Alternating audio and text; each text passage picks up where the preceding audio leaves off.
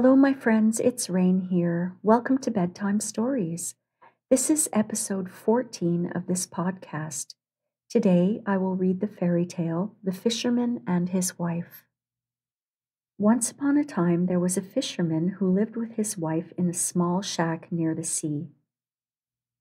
Every day, the fisherman went out to fish, and all he did was fish and fish. One day, he was sitting with his line and gazing into the clear water. All he did was sit and sit. Suddenly, his line sank deeper down to the bottom, and when he pulled it up, he had a large flounder on the line. And the flounder said to him, "Listen, fisherman, I beg of you, let me live. I'm not a real flounder, but an enchanted prince. So what good would it do for you to kill me? I certainly wouldn't taste very good. Put me back into the water and let me go." "Hold on," said the man. "You don't have to waste your words on me. I would have thrown a talking fish back into the water anyway."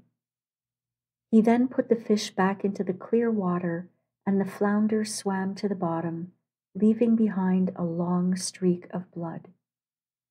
Then the fisherman stood up and returned to the old shack to be with his wife, and told her that he had caught a flounder, but since it had been an enchanted prince, he had let him go. "You didn't wish for anything?" asked the wife. "No," said the husband. "What should I have wished for?" "Ah," said the wife, "don't you think it's awful that we've got to live in this old shack? It stinks and it's disgusting. You should have wished for a little hut. Go back and call him. Tell him we want a little hut. I'm sure he'll give one to us." The husband didn't think it was the right thing to do, but he went back to the sea anyway. And when he arrived, the sea was green and yellow, and he stood on the shore and said, "Flounder, flounder in the sea, if you're a man, then speak to me. Though I don't agree with my wife's request, I've come to ask it nonetheless." The flounder came swimming up to him and said, "Well, what does she want?" "Oh," said the man, "my wife thinks I should have wished for something because I caught you. She doesn't want to live in an old shack anymore. She'd like to live in a hut." "Just go home," said the flounder. "She's already got it." The fisherman went home, and his wife was standing in the doorway of the hut and said to him, "Come inside, husband, look. Now isn't this much better?" There was a stove and a parlor, also a kitchen. Behind the hut was a little yard and garden with all kinds of vegetables and chickens and ducks. "Oh," said the fisherman, "now we can enjoy ourselves." "Yes," said the wife, "we're going to enjoy it." Everything went well for about a week or two, and then the wife said, "Listen, husband, this hut is much too cramped, and the yard and garden are too little. I want a large stone castle. Go back to the flounder and tell him to give us a castle." "Ah, wife," said the husband, "the flounder has just given us a hut, and I don't want to go back so soon. The flounder might be unwilling to do anything." "What do you mean?" said the wife. "He can easily do it, and he'll be glad to. Just go back to him." So the fisherman left. His heart grew heavy. When he got to the sea, the water was purple, dark blue, and gray. It was dense, but still calm. Then he stood there and said, "Flounder, flounder in the sea, if you're a man, then speak to me. Though I don't agree with my wife's request, I've come to ask it nonetheless." "What now? What does she want?" the flounder asked. "Oh," said the fisherman, somewhat distressed, "my wife wants to live in a large stone castle." "Go home. She's standing in front of the door," the flounder said. The fisherman went home, and his wife was standing in front of a large palace. "So, husband," she said, "isn't this beautiful?" He went inside with her, and there were many servants, and the walls were all bright. The chairs and tables were made of gold.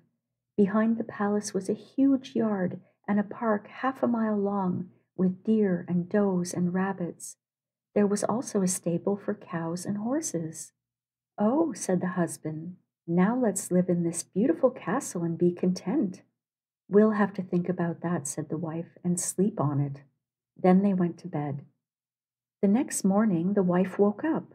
It was just daybreak, and she poked her husband in his side with her elbow and said, "Husband, get up. We must be king and rule this entire country." "Wife," said the husband, "why should we be king? I don't want to be king." "Well," said the wife, "then I'll be king." "Oh, wife," said the husband, "where can you be king?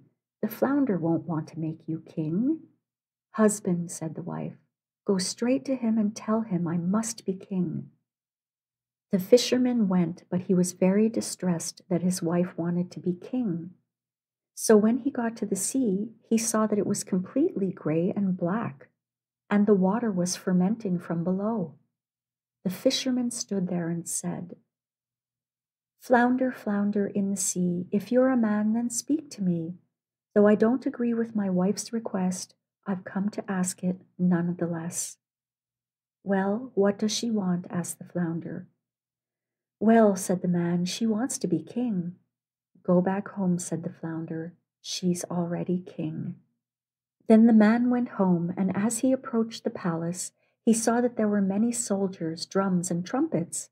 His wife was sitting on a high throne of gold and diamonds, and she wore a large golden crown. 2 rows of ladies in waiting were standing on either side of her, each lady a head shorter than the next. "Oh," said the fisherman, "now you're king, aren't you?" "Yes," said his wife, "I am king." After he gazed at her for some time, he said, "Well, wife, it's wonderful that you're king. Now let's not wish for anything more." "No, husband," the wife said as she became restless.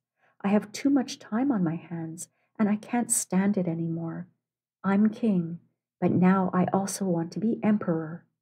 "Oh, wife," said the fisherman, "why do you want to be emperor?" "Husband," she said, "go to the flounder. I want to be emperor." "But wife," the husband said, "he can't make you emperor. I don't want to tell that to the flounder." "I'm king," she said, "and you're just my husband. Go there at once." The fisherman went away, but as he was walking, he thought, "This won't turn out well at all. It's outrageous for her to be emperor. The flounder's going to become sick and tired of this in the end." When the fisherman got to the sea, it was all black and dense, and a strong wind whipped across the surface and made the water curdle. The fisherman stepped forward and said, "Flounder, flounder in the sea, if you're a man, then speak to me. Though I don't agree with my wife's request, I've come to ask it none the less." "Well, what does she want?" asked the flounder. "Oh, flounder," he said, "my wife wants to be emperor." "Go back home," said the flounder. "She's already emperor." Then the man went home, and when he arrived, he saw his wife sitting on a very high throne made from a single piece of gold. She was wearing a large crown, 3 yards tall, covered with diamonds and garnets.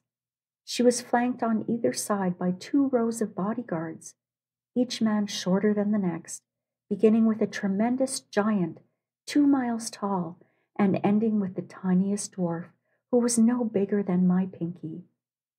There were also many princes and dukes standing before her, and her husband stepped up and said, "Wife, now you're emperor, aren't you?" "Yes," she said, "I'm emperor." "Oh," said the fisherman, and he gazed at her for some time. "It's wonderful that you're emperor." "Husband," she replied, "why are you standing there like that?" "I'm emperor, but now I also want to be pope." "Wife," said the husband, "why do you want to be pope?" "Husband," she said, "I want to be pope." "No, wife," said the fisherman, "the flounder can't make you pope. It won't turn out well." "Stop talking nonsense, husband," she said. "If he can make me emperor, he can also make me pope. Go there at once." So the fisherman went off, but he felt rather queasy. He was trembling and his knees began to wobble. A strong wind swept across the land. The water rose up in waves, and the waves splashed against the shore. Ships were in distress as they were tossed up and down by the waves. Though there was still a little blue in the middle of the sky, the horizon was completely red, as if a heavy thunderstorm was coming. The fisherman stepped forward and said, "Flounder, flounder in the sea, if you're a man, then speak to me. Though I don't agree with my wife's request, I've come to ask it none the less." "Well, what does she want?" asked the flounder. "Oh," said the man, "she wants to be Pope." "Go back home," said the flounder, "she's already Pope." Then the man went home, and when he arrived, his wife was sitting on a throne 2 miles high, and was wearing 3 large golden crowns on her head. Numerous bishops and priests were standing around her, and there were 2 rows of candles on either side of her. The biggest candle was as thick and as large as the highest tower, and the tiniest was a church candle. "Wife," said the man as he took a good look at her, "are you the Pope?" "Yes," she said, "I'm Pope." "Oh, wife," he said, "isn't it wonderful that you're Pope? You must be satisfied. Now that you're Pope, you can't become anything greater." "I'll think about it," said the wife. Then they both went to bed, but she wasn't satisfied, and her ambition prevented her from sleeping. She kept thinking of ways she might become greater than she was.